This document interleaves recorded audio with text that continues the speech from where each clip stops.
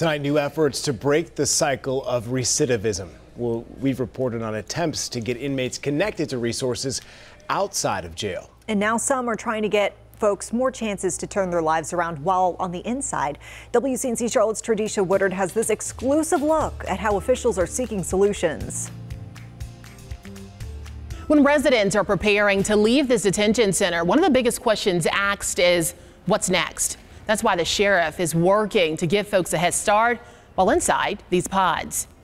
For some, sitting in a cell comes at a price. It hits a lot of people. One that's too expensive to pay. The depression, it's in every dorm. A body fighting to survive, a mind trying not to die. Whether guys want to talk about it or not, you know, it's always there. Sergio Salazar is currently incarcerated.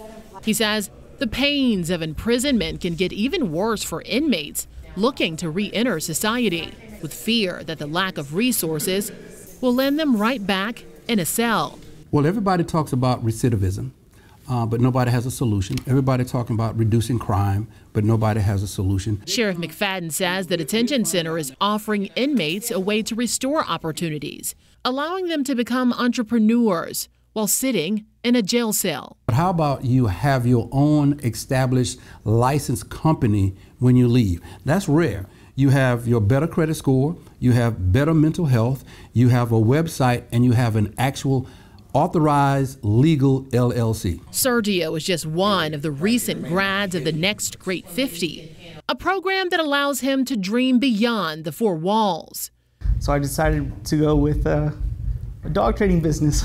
I'm gonna be honest with you, I broke down. I was like, this is happening. Like, this is really happening. To the system, he's inmate 506136. And then when I got that letter of existence and seeing the name of my business. His name, not a number.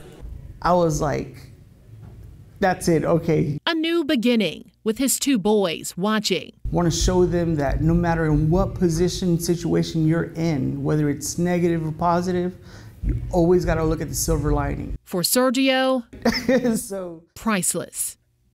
Now, there are two classes that are currently in progress and are set to graduate next month. Reporting for WCNC Charlotte, I'm Sergio Woodard. Well, WCNC Charlotte is always looking to highlight how our community is tackling local problems. Let us know what you're seeing in your neighborhood. You can email us at newstips@wcnc.com.